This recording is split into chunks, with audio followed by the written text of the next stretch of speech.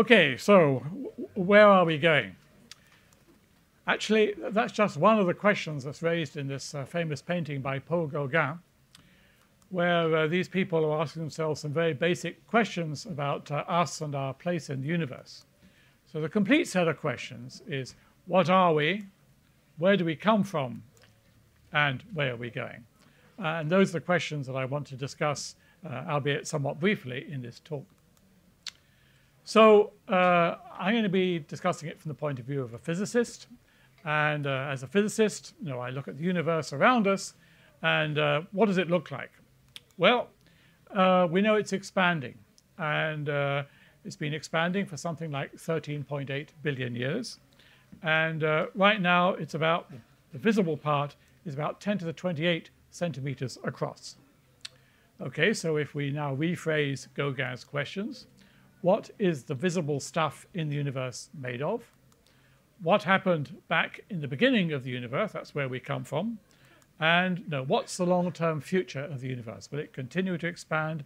Will that expansion rate accelerate, as it seems to be doing at the moment? Okay, so I should specialize a little bit. I'm a particle physicist, so I'm going to be talking the language of particle physics, I'm afraid. So if I want to rephrase Gauguin's questions, what are we? That becomes the question, what is matter made of? And I'm going to be spending a fair bit of time discussing one particular aspect of that question, which is, why do things weigh? Why do the fundamental constituents of matter have mass? Where do we come from? What's the origin of matter? Can we explain the origin of the matter in the universe in terms of the properties of the fundamental particles, constituents of matter? Astronomers tell us that in addition to the visible matter in the universe that you and I are made of, there's also a whole bunch of invisible dark matter. Is that some sort of particle that maybe we can detect in our experiments? How does the universe evolve? Well, Einstein gave us the equations for that, but you have to put into those equations the appropriate equations to describe the behavior of matter. Why is the universe so big and old? Maybe that is also something that we can explain in the language of particle physics. What is the future of the universe? Okay, so that is what I get paid to do, and that's what we particle physicists do for a living, to try to address these questions and provide at least some answers. And the answer to this question up here, why do things weigh, has been provided by Peter Higgs, whom you see here, smiling somewhat, and we'll come back to him in a moment. The other questions there are going to require additional physics beyond that that's already been established, and I will discuss some of the possibilities for answering those questions later on in the talk. Okay, so this is a ruler with a logarithmic scale. Is there anybody else here old enough to remember slide rules? Oh, a whole lot of you. You look so much younger. Okay, so on this slide rule, we've got the size of the Earth in the middle. We've got the size of the universe, 10 to the 28 centimeters over there. And we've got the smallest scale that we speculate about at the beginning of the Big Bang, 10 to the minus 32 centimeters over on the left-hand side.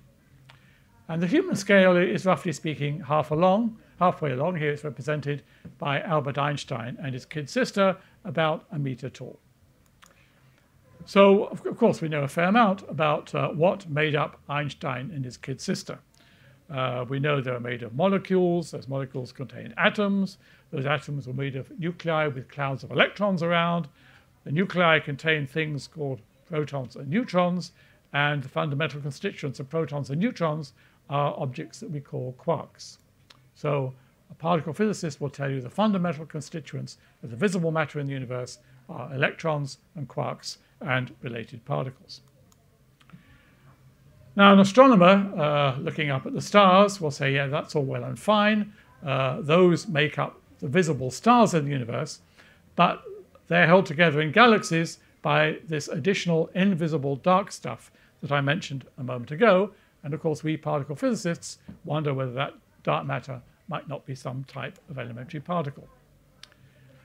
And what we do is we do experiments, for example, the Large Hadron Collider at CERN, where we try to create new types of particle and study, the properties that occurred very early in the history of the universe when it was a fraction of a second old.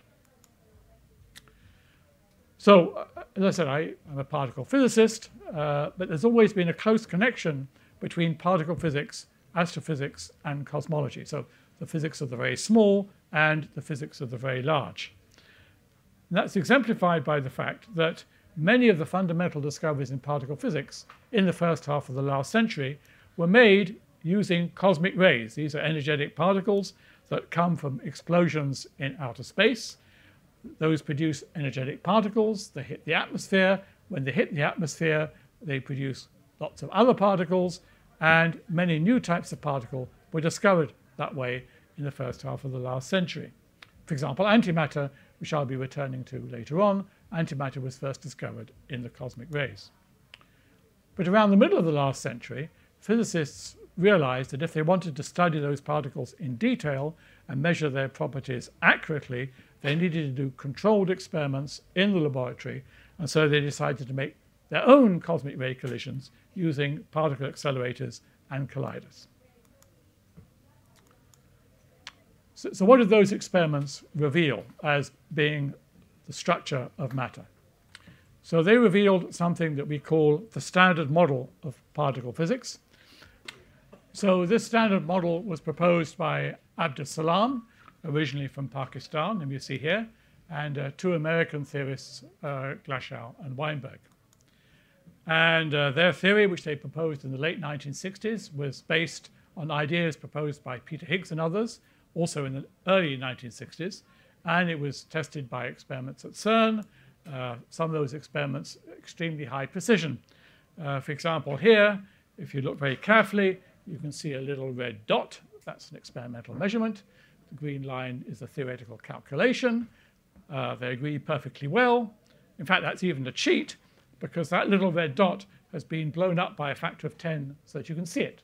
It just tells you how well is the agreement between the theory and the experiment. Okay, so what does the standard model contain? So I talked earlier on about the quarks that make up nuclear matter. I talked about the electron. There's a couple of similar particles, the muon that was discovered in cosmic rays, and another one called the tau. There's neutrinos, which I'm not going to have very much time to talk about. Those are the fundamental constituents of matter. And then between those constituents, we distinguish four fundamental interactions. So we've got gravity, everyone is familiar with that. Electricity and magnetism, unified by James Clerk Maxwell while he was at King's College London in the 1860s. And then inside the world of particles, we've got a strong nuclear force that holds nuclei together and a weak nuclear force that's responsible for forms of radioactivity. Okay, so I like to think of what you see on this slide as, in some sense, being the cosmic DNA that encodes all the information you need to make all the visible matter in the universe, including Donald Trump. I should say that's how Donald Trump is made, not why. Okay, but I actually cheated a little bit, because what you see on that slide does not explain where the masses of elementary particles come from.